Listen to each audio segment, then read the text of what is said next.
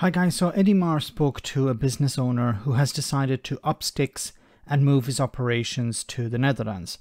This follows zero support from Boris Johnson's government.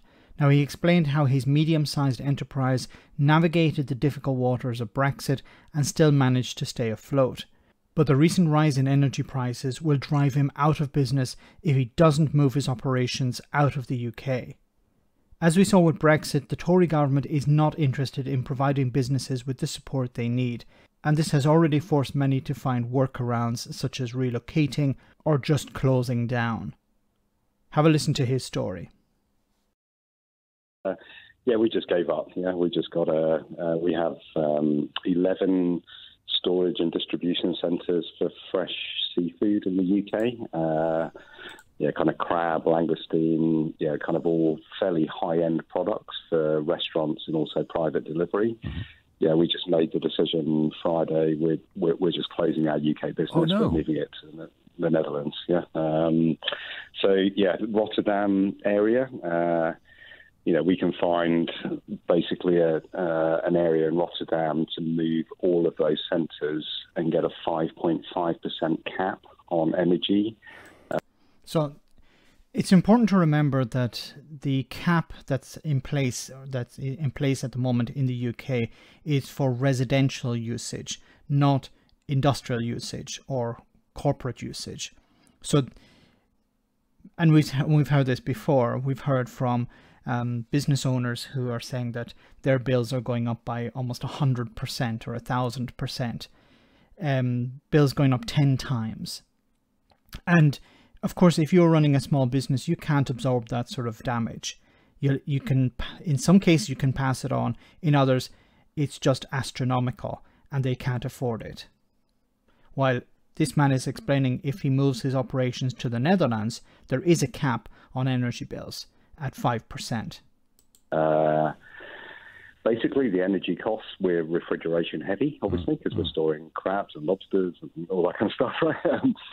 We literally cannot pass on 260% to restaurants and private clients, right? We just can't do it. So, Lee, tell me about your thinking in recent weeks and months before you reached that momentous decision on Friday. What were the options you looked at?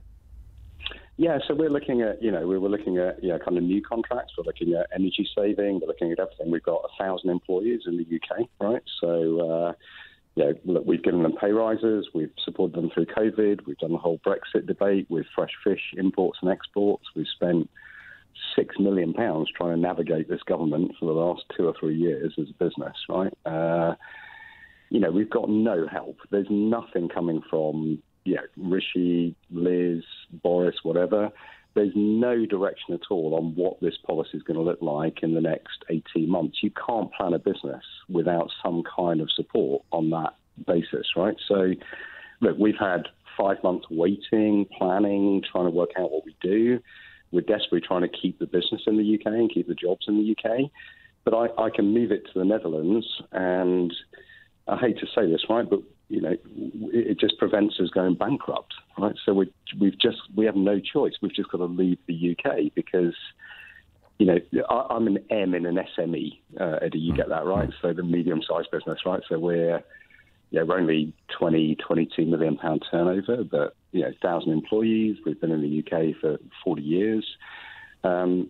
We cannot operate the business with 260% energy price rises. It just doesn't work. It's not just it's not profitable, or we dig into reserves, or the equity holders take the loss. We've already absorbed 30-40%. It just makes absolutely no sense to absorb 260% when I can move it to the Netherlands at significant cost. Yes. But at least the business has a future. And what happens to your employees here? They're gone, unfortunately. Yeah, so we just did. It was very sad. Very sad Friday. Unfortunately, we're just closing. We're just closing every unit, right? So that's 985 redundancies in the UK. 985 redundancies in the UK. Now, he went on to say in the rest of the interview that some staff are relocating, but he's talking about 40 or 50 key staff. But the rest of the 900 are going to be made redundant. And eventually they will have to find other work, or they will have to go on universal credit. And the support from Boris Johnson's government is zero. And we've seen this in the same way with Brexit. I remember at the very beginning how many businesses were begging for support, asking the UK government to help them out. And the response from the Department of International Trade was relocate to the EU. If you're having trouble exporting, relocate.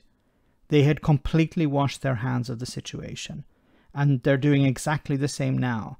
And I think this business owner understands that Boris Johnson is not doing anything. And whoever takes over from Boris Johnson is not going to do anything. And a general election, if it's going to go as normal, it'll be in 2 years' time. And we can't wait 2 years. We can't wait for a change of government. And we can't hope that someone like Liz Truss or Rishi Sunak will actually look at this in a rational way and decide, yeah, actually we need to help businesses. They've seen through Brexit that they receive no support. They receive a lot of rhetoric, but no real support. And they have decided we can't wait for that. We can't wait for an eventual change of government, so we'll relocate to the Netherlands. And we know, energy prices are rising, but there's a cap at least in the Netherlands. So that's something we can control. If we remain in the United Kingdom, we can't control that. Now, we've seen numerous examples of this. Small businesses, fish and chip shops, deciding to close because they can't operate with these rising prices. The energy price is going through the roof. And remember, they can't benefit from a cap that residential users can, even though residential users are struggling as well. This is the canary in the coal mine. These are small businesses, medium-sized businesses that are up sticks and moving. They're deciding we can't deal with these costs.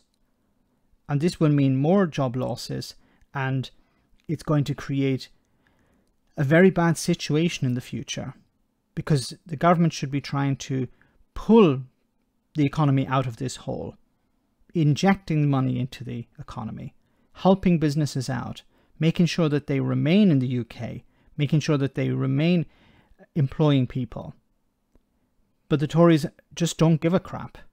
Boris Johnson, what is he doing at the moment? He's on holiday again. Liz Truss and Rishi Sunak are arguing over tax cuts or woke. So many businesses are realizing our future maybe is not in the United Kingdom. We've been thrown under a bus by Brexit. We're being thrown under a bus with these energy prices. And we can't continue. Let me know in the comment section, guys, what you think about all of this. As always, your comments are greatly appreciated. Thanks a lot.